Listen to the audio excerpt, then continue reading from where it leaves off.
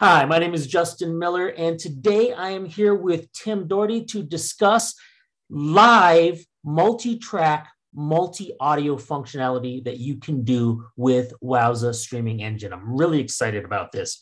Tim, thank you for joining me. You are the man who knows all about this. I'm just going to kind of hand it off to you here, but hopefully you can tell us a little about this and how we're currently utilizing it. Absolutely. The problem we're working to solve here is when an event producer or promoter or someone who's doing, anything from concerts to conventions, those sort of training seminars, those sort of engagements that are live and they're high profile. Right. And a lot of these events will have compliance that requires multiple audio simulcasts. So that means the primary speaker would be English, and then maybe they have German and French that they need to have live, somebody speaking a second track, as well as compliance requirements for closed captions.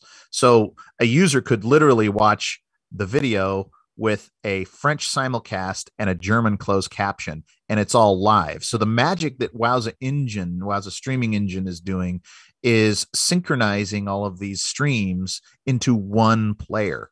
So again, that live event producer doesn't have to say, here's the web page if you're in France, and here's the web page if you're in Catalan. It's one player fits all. So that's generally what we're working to set up here, Justin. And I'm imagining this not only for things like large corporate presentations, but I'm sure this is great for government use on a federal level. Absolutely. Any use case imaginable where there are diverse populations of people representing different languages around the globe. So it's by no means limited to event producers. Right. Can I give you guys a quick demo? Yeah, let's definitely see this. I'm excited to see something where we can have audio be changed and have caption option be changed.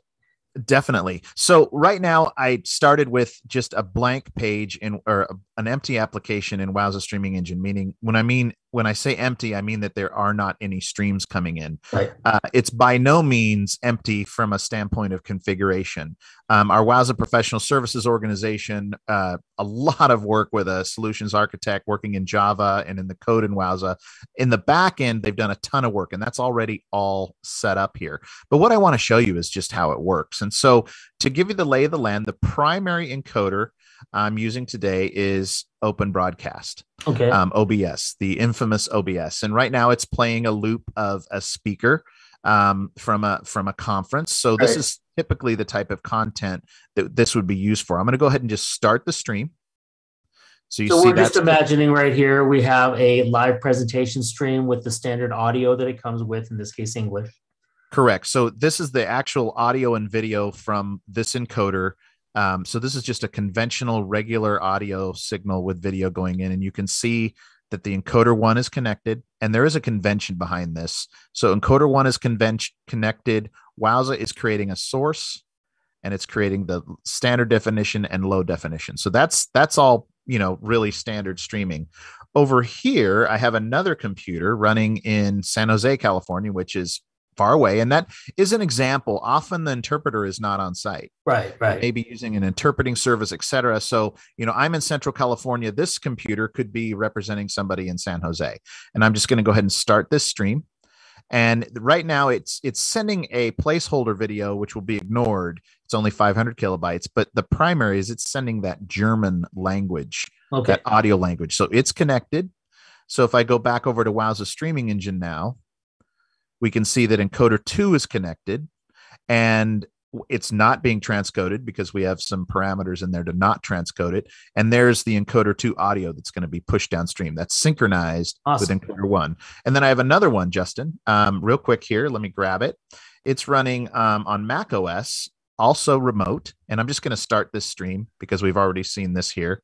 And you'll see that now encoder 3 is connected. So I have all of these streams running. I'm just going to go play it. So right here, I'm using our strategic player selection, our partner Theo player. This is going to be playing a stream from this server on this port. It's actually grabbing an SMIL file, which is a manifest that has all of these streams properly formatted. And that's all done behind the scenes, by the way. Our ProServe people set that up when we implement. But that wasn't the only reason I passed on Warby Parker. That's the English. They were also full of doubts. They had but if I want to switch over to and French, that made me doubt. You now hear a French simulcast. Right. That's coming from, you know, this device over here. Right. And then maybe I want to switch over to German. Pour les Français de réserver leurs vacances. Und insgesamt, wenn ich das Bild anschaue, you know, I'm playing from this device here. And notice that I'm in the same player. It's very native. I have my adaptive bitrate just like normal. But wait, there's more. We also have live captions coming in, which are being simulated. Okay. So if I wanted to turn on the English caption, this is just counting up as for demonstration purposes. Right. We don't have the actual captions for this. For Dutch, etc. Yeah. So, and that's the outcome. Awesome. It's just an end-to-end multi-audio, multi-caption stream, and it works exactly as described. Now, just for some context, for a particular customer, we set this up with 11 languages. Oh, wow. 11 live encoders going into Wowza.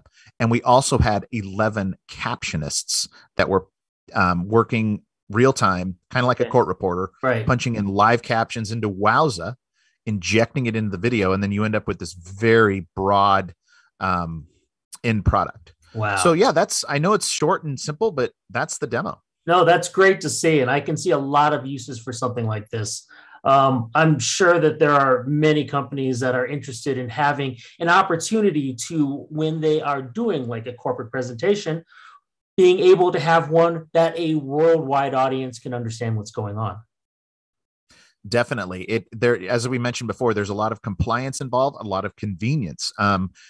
Traditionally people have had maybe a page for each language or culture represented. This gets everything in one page. And oh, by the way, it works on mobile as well. So it's a very capable platform. Yeah. Theo Player actually enables this, but it is available on other player platforms as well, standard HTML5, HLS players, etc. But Theo Player was very helpful in optimizing this. Right. So there are definitely other options if somebody wanted to use JW Player or some others that have these options built in, they can use them.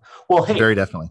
Tim, thank you for showing me this. I really do appreciate it. I think this is a fantastic function that is part of Wowza streaming engine. And for anybody who's interested in knowing more about our other functions for Wowza streaming engine, please do check us out at wowza.com.